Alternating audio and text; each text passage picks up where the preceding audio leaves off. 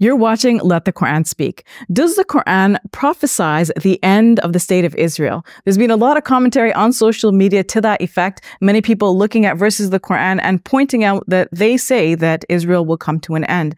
Dr. Shabir, I want to get your perspective on this subject. Welcome to Let the Quran Speak. Pleasure to be on. What do you make of this argument? People are looking at particular verses from Surah or chapter Isra, Dr. Shabir, and they're saying that this shows that, God is prophesizing that the state of Israel will come to an end. Yeah, you're referring to the 17th chapter of the Quran, and some are interpreting the opening verses of this 17th chapter to be a commentary on present-day affairs. I don't read it that way, and of course the classical Islamic tradition did not read it this way, but the modern argument goes that the classical commentators did not know of current events, naturally, because they lived a long time ago, but seeing the current events and then rereading the passage, that opening part of this 17th chapter, in the light of current events, one can see that things are fitting together almost like hand in glove. So we need to look at that argument in some detail. The 17th chapter of the Quran starts with the famous verse that is cited on pulpits around the time of the anniversary of the Prophet's ascension into heaven, the occasion known as Al-Isra wal-Mi'raj, from which this surah gets its title, Surah Isra. It's also called Surah Bani Israel because right after that verse, there is a mention of the Bani Israel, and God says, we have written in the scripture, which is probably a reference to the heavenly tablet for the people of Israel, that you are going to cause corruption in the land twice. And when the first of these occasions arose, we sent against you servants of ours who had might, and they penetrated something like khilal diyar, could be like amidst all of the dwellings. So there is there's a sense here of an invasion that occurred. And then the passage goes on to say, then we gave you a chance to come back at this, and we supported you by multiplying you in terms of wealth and sons, and we made you like aksara nefira, which means something like we gave you like a large contingent, a large force. More than the opponents. I know it sounds disjointed because it's like this in the Arabic, and we'll come back to that. Like how do we fill this apparent gap or a blank? But basically, it says literally when the second occasion arose, فَإِذَا جَاءَ أَوَعْدُ الْآخِرَةِ لِيَسُوءُ وُجُوهَكُمْ, so that they would disfigure your faces, something to this effect. وَلِيَدْخُلُوا الْمَسْجِدَ كَمَا دَخَلُوهُ أَوَّلَ مَرَّةٍ, and so that they would enter the place of worship as they entered it the first time, وَلِيُتَبِّرُوا مَا عَلَوْا تَتْبِيرًا, and so that they would destroy everything that they come upon. So now the disjunction, and this is where like a key part of the argument comes in.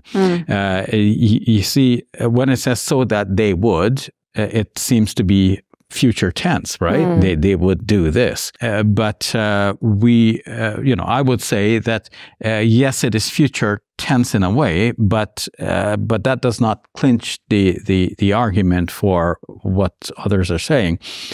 Because yes, it was futuristic from the point of view of when this was declared for the people of Israel. So God wrote this to the people of Israel, like, this is what's going to happen. You're going to commit oppression or corruption in the land twice, and the first occasion comes, this is what's going to happen. The second occasion comes, this is what's going to happen, so this is the second occasion so it's future from the time when this was declared, but not necessarily future from the time that the Quran itself is declaring it. So it's future from the time it was declared for the first time in the scripture, which is probably the mother book. Or if we say the time when Musa or Moses, peace be upon him, declares this to the Israelites, this is what's going to happen to you. You're going to cause corruption twice, and your temple is going to be destroyed twice. So the classical commentator said that this is a reference, first of all, to the first occasion would have been when the temple was destroyed in the year 586 BC, when the Israelites were sent in captivity into Babylon. And the second destruction is in the first century of our common era, around the year 66 to 70, when the temple was destroyed, and the only thing that remained was that, the western wall of the Temple Mount. So this is all past history from the point of view of the Quran. But I want to come back to that blank where the seventh verse of that chapter says, and I was reciting words by, in part. So, فَإِذَا جَاءَ عَوَادُ الْآخِرَةِ لِيَسُوءُوا وُجُوهَكُمْ. When the second occasion arose, so that they would do bad to your faces. It could be that, they would cause your faces to be, to turn sour in a way. Like you won't like what you're going to see then. Okay, but there is a blank. When the second occasion occurs for them to do this, in the Arabic actually, something has to be filled in here to give the fuller meaning. The Arabic construction is what we would refer to as jumla shartiya. It is a conditional sentence. And a conditional sentence, just as in English, it composes of an if clause and a then clause. So, if you do this, then this will happen. So in the Arabic, the conditional is إِذَا جَاءَ وَعْدُ الْآخِرَةِ. So when the second occasion arises, or we can, to give it the sense of the conditional, if and when the second occasion arises, then what will happen? And in the first instance, it says, فَإِذَا جَاءَ وَعْدُ أُولَاهُمَا بَعَثْنَا عَلَيْكُمْ. When the first occasion arose, we sent. So now this is complete. When that happened, we did this. So the second occasion now, the we did this is not mentioned. What did we do?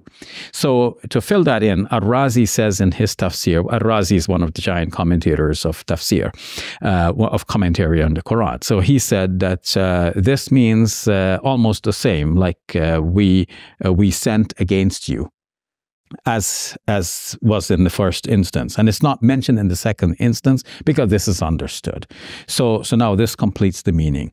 Now, even if you say that this is going to be in the future from the time it was spoken, we are going to send against you in, our forces in order to do this and this, then it still is futuristic from the time it was first declared. So it doesn't mean that it's referring to our current era. It could still be in our past, but future from the time it was first declared. Now, what I find to be against this modern interpretation is the likening of modern Muslims to the ones who originally destroyed the temple, like in 586 BC, because it would make modern Muslims the ones who, they would, yutabiru ma'alaw tatbira, they would destroy everything they come upon completely. So Muslims are not destroyers like this. Muslims are not invaders like, the people who first invaded the temple and destroyed it in the year 586 BC. So I can see where that modern interpretation is coming from. It's coming from a place that says, okay, we're in a desperate situation here. It looks like we have no hope, but let's find some hope. Yes, and we turn find to the Quran. Yes, we turn to the Quran, we find some hope. Plus, there is this sense of trying to link the statements in a classical book with what is happening now, and we've seen this with people trying to link Bible statements with modern events and saying, okay, this was prophesied a long time ago. And there is scope for that, because if God is the one who revealed the scriptures, then God knows everything. He knows the future. And maybe in some oblique way, he is speaking about the future. That's the only thing we can say about this, that perhaps history operates in cycles, and we can learn a lesson from what has happened in the past and apply that to our present. We can say, okay, in general, the Quran speaks about people misusing their power, and then God brings them to account. And often, God cuts them down to size even in this world. So we can say yes, in a way, indirectly, just as all of the great powers in the past that were misused, and God reduced those powers. In a similar way, everyone needs to be aware, whether Muslim or non-Muslim, whether Jew, Christian, or Muslim, we have to be aware that if we misuse the power and might that God gives us, then God can take away that might and give it to somebody else who might actually come back to harm us. So only in an indirect way, and God knows best. All right, we'll leave it at that. Thank you, Dr. Shabir. You're welcome. Assalamu alaikum. We have some exciting news to share with you. As you know, Let the Quran Speak has been on TV screens and social media for 22 years. We've been reaching people all around the world, spreading positivity and good, and helping people experience the beauty of Islam and the accomplishments of Muslims. We've been shooting in this very space for the past 2 decades. And now, with the help of Allah, we're about to get the keys to Muslim Media Hub. If you like what we're doing, you're gonna love Muslim Media Hub even more. Because it's the next step up. Think new TV shows, podcasts, social media content, and film. It will have new talent, more youth, and a lot more space and resources to do what we love: spread the message of Allah. Our Muslim Media Hub costs $2.4 million. And for that, we need to raise $300,000. Please give whatever you can. Every dollar counts. It's our collective responsibility to share the message of Islam with our fellow human beings. Please help establish Muslim Media Hub so we can do this. It's a sadaqah jariyah, something that will continue to be of benefit to the Muslim community long after we are gone. Thank you, and may Allah bless you and your loved ones today and always. Assalamu alaikum.